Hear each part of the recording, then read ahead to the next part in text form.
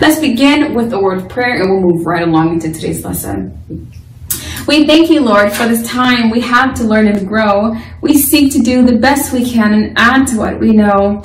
We love you, God, with all our hearts, and to others love we show. Pleasing you is our goal, not to our lesson we should go.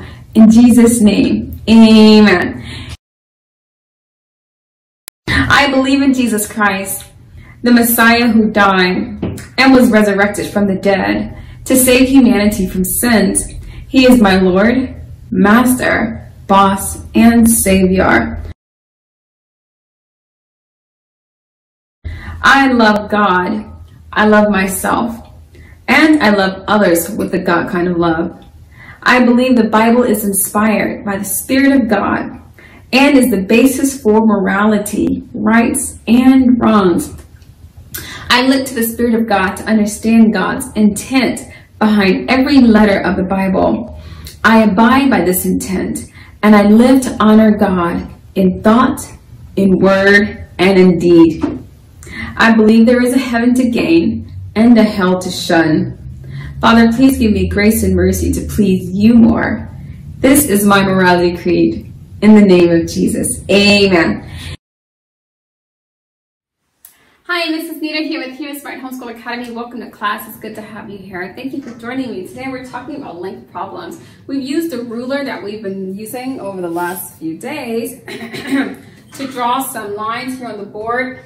And if you have your workbook, if you pull it out, you'll have an opportunity to see the strings that we're using even in the workbook to make the same point.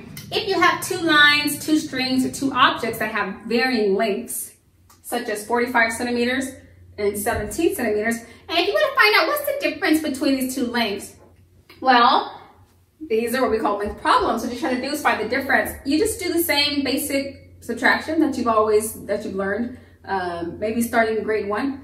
What you're going to do is, if I were you, I would use the count-on method, because this is assuming that you don't have a pencil and paper and you can do all this mathematical problem on your worksheet. Instead, it assumes that you just have your mind. So what you can do, if you want to find the difference between 45 and 17, you can firstly take the 17 and round it up to the nearest 10. What would that number be? That number is 20.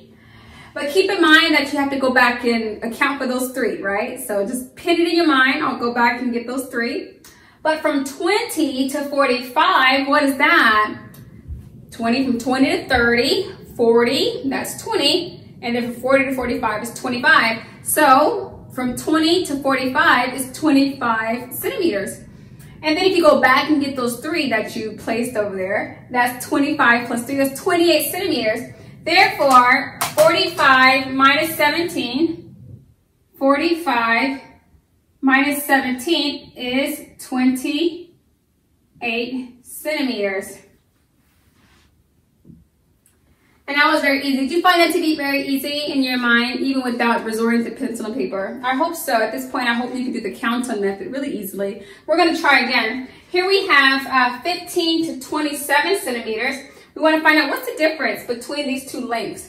This is 27, this is 15. What's the difference? Well, what we're going to do is we need to get this 15 up to the nearest 10, to the next 10.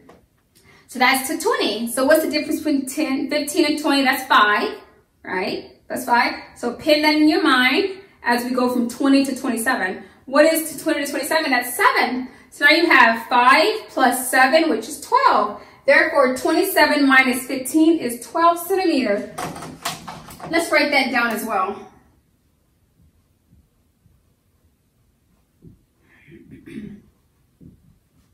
Okay, so 27, so the difference between these two lengths is 12 centimeters. The difference between these two lengths is 28 centimeters. Hopefully you're taking opportunities throughout your life and around your home to calculate, differences.